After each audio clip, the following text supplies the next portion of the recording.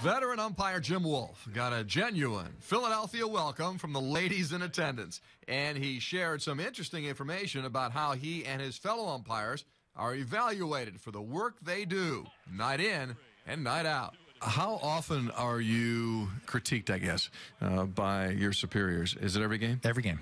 Every call we make on the bases, every single call, fair, foul, safe out, catch, no catch, we are graded on every single play. The next day, we log into a system where it has a video of every single play, every single call we make.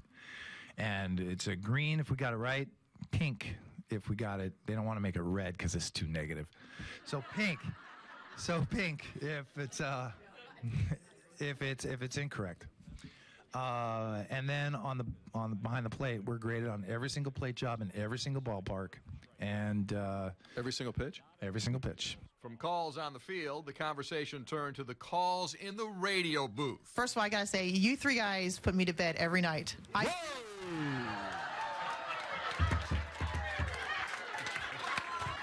It's our pleasure.